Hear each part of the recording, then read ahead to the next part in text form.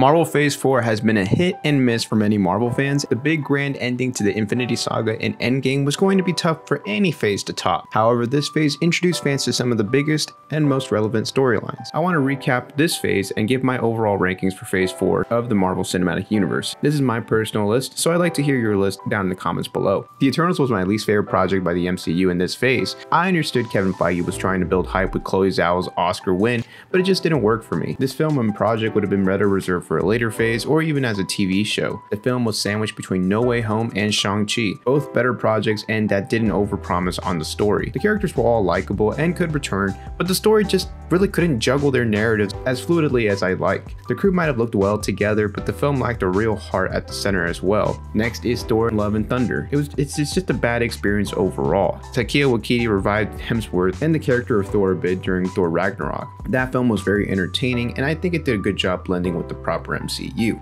That wasn't the case in the sequel. Thor felt too intrusive in this film and joked around way too much for my taste. I understand Taika's got a sense of humor, but you really need to do a solid filter to muck out any of the off-putting or out-of-place scenes. There was a laundry list of problems that I had with this film. The storyline with Mighty Thor and Jane Foster wasn't very strong as well. The delivery might have not been there or the script wasn't there. I'm not quite sure, but it just didn't blend. I think this film was almost a reverse of the problems of Thor: Dark World. Didn't have any color, didn't have any fluff to it. This movie felt a little too fluffy. It felt like it didn't have that good emotional tie in the very center. We're close to it, Marvel. Just get somewhere in the middle. Next on my list is Black Widow, and that film's main problem was that it just took too long to come out. The crew behind the film can agree along with many fans. The film, however, did give fans Yelena Belova as the new Black Widow and did introduce some new elements to the MCU. However, I think most fans would agree that the portrayal of the Taskmaster was a bit lackluster. I think if this film was simply earlier fit in the MCU's timeline, the story would have had less pressure mounted on it to follow Avengers Endgame. I think the idea and storyline would have been something better suited for a TV series as well. Maybe the film just didn't have enough time to flesh out those characters. I did, however, like the Red Guardian and Yelena Belova, and I can't wait to see them come back in the Thunderbolts. As for this movie, it didn't have massive expectations and still underdelivered. Next on my list is She-Hulk, and that was a show that had big promise in my opinion. Jennifer Walters is a character that breaks the fourth wall on occasion. A good concept and a good thing to explore in a TV show, and Tatiana Maslany did well with the role and definitely has a future in the MCU. The show had some bright spots mixed with some pointless storylines and at times just cringe moments. The story at the end was a big mess, and while that was Marvel's intention, I guess, I couldn't take myself out of the nonsensical conclusion. However, the Scar scene at the very end was just a throw-in scene and it felt so off and random, and it represented the sheer randomness of the first season overall. Moments like Daredevil returning and even some of Emil Blonsky's episodes helped carry the show towards the end, but the show lacked a strong structural story to spine everything together.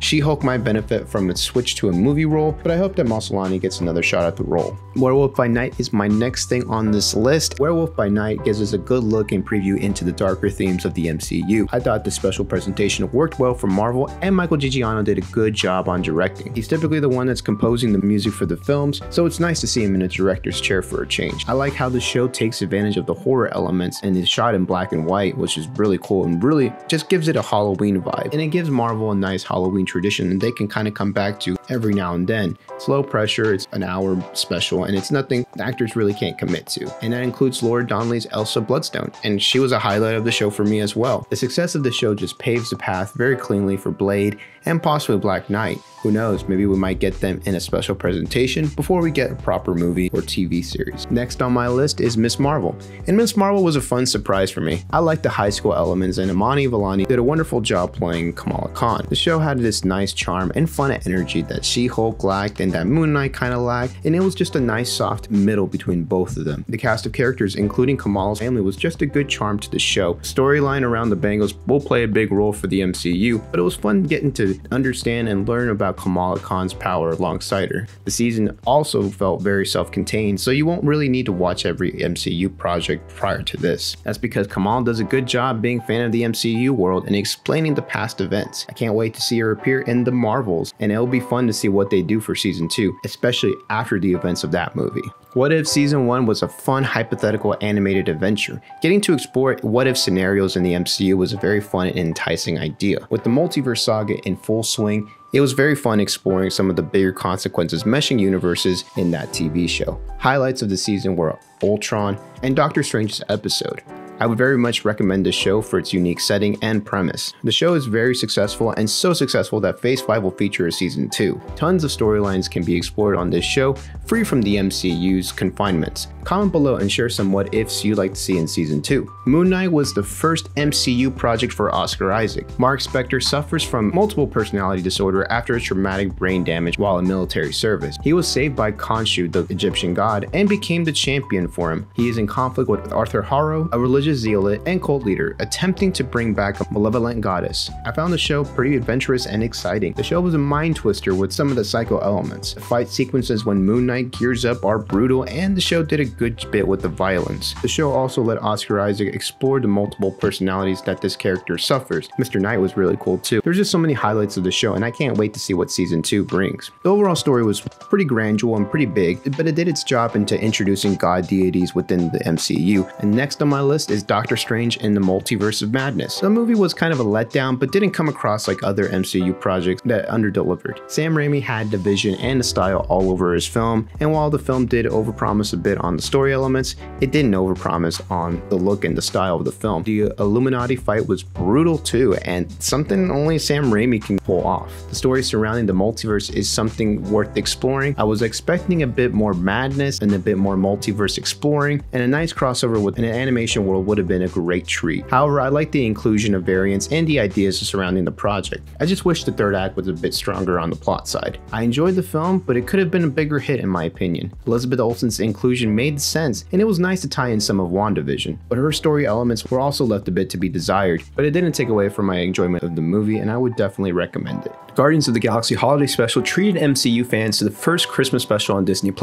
I enjoyed the show's tone overall, and it was nice to have a nice cool down before Phase 4. Peter Quill is still sad after losing Gamora during the events of the Infinity Saga. His newly found half-sister Mantis and Drax go out their way to try to cheer him up. I like these two's dynamics, and it was really fun to see them interacting with normal people, and especially over at Hollywood. While the plot wasn't anything too complicated, it was still a good message of trying to spread some Christmas joy and cheer, especially with some people who, are missing certain other people that might not be around. And I think that message was really strong in this. Kevin Bacon's cameo wasn't as big as I thought it was going to be. However, I did enjoy his inclusion to the project. Hopefully this is a solid direction for the MCU going forward. Hawkeye was a fun and surprising show for me. The timing of the release was perfectly timed during Christmas time, and those Christmas elements were fun. I love the premise of the show too. Just an Avenger trying to make it home for Christmas. Hawkeye gets in conflict with local clan of criminals and is face to face with the Ronin costume. Ronin was a persona and violent persona that Hawkeye took on during the blip. Turns out Kate Bishop accidentally found him, and Hawkeye found her too. Haley Steinfeld was a perfect cast for Kate Bishop, and her constant bickering with Hawkeye was a good theme throughout the show. Kate's got her own family problems and related to the Kingpin too. It was just fun to see both of these characters try to solve each other's problems as partners. I'm hoping we see more of these two, and Lucky the Pizza Dog as well. It just had a nice, good charm to it, and if you watch it, especially during Christmas time, I think over time it's going to age very well. WandaVision was a nice and unique take on Wanda Maximoff's character.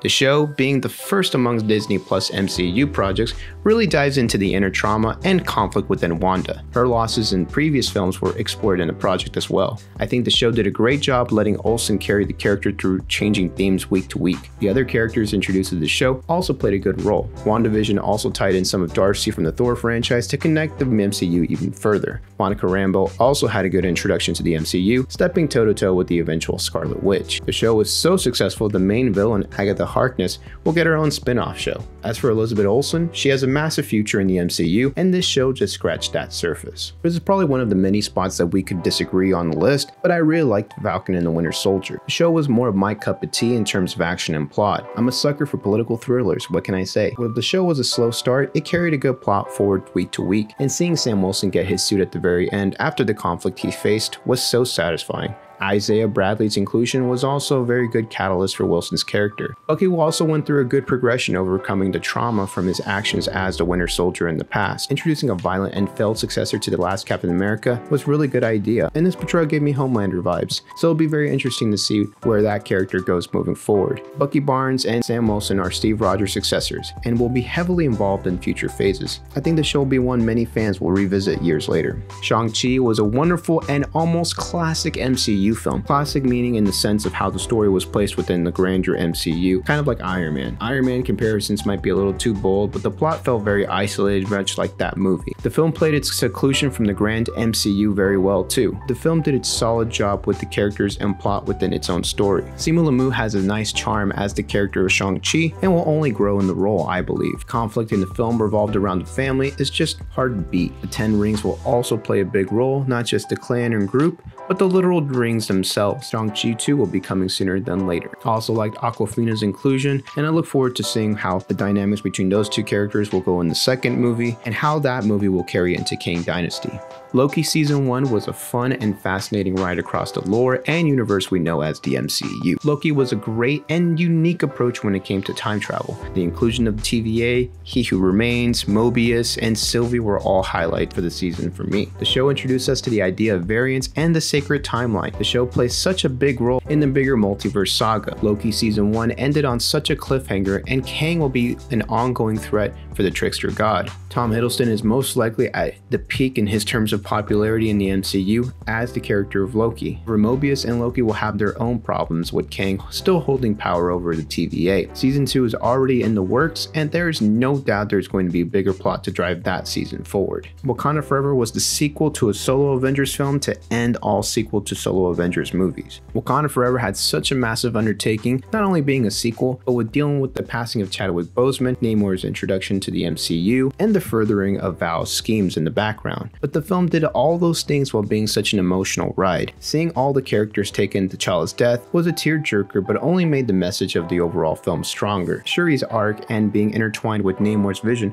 was a highlight of mine. Tenoch Huerta and Latia Wright had good chemistry in the film, being part from different nations. While the Easter eggs didn't really drop as much as fans hoped, the film was just solid in itself. I'm anticipating a third film, so it'll be very interesting to see where they take the Black Panther next. Before I give my final thoughts, I'd like for you to give this video a thumbs up and hit that like button. Drop a sub and help me get that subscribers number going up. And the final film of this list will be Spider-Man No Way Home. Such a treat of a film for Spider-Man fans from so many generations. It was likely the biggest movie event for a superhero film since Avengers Endgame. Bringing back the other Spider-Man during its multiverse saga was a genius move from Marvel. The film almost felt like a Spider-Man origin story for Tom Holland's variant too. Peter Parker went through such traumatic experiences, but it mirrored the origins of his comic book counterpart. Seeing him go from having an advanced tech suit to knitting his own suits in his own apartment in the middle of New York was really humbling. I look forward to seeing if the other Spider-Man return in future MCU or multiverse projects. As for Holland, I doubt he's going to be close to done with the role. No Way Home just over-delivered on everything, and I think that the story elements, the inclusion of Doctor Strange, ties directly well with Doctor Strange in the Multiverse of Madness, and of course that ties in with the incursions. Seeing Tobey Maguire and Andrew Garfield return in the role, and even the villains, was just a nice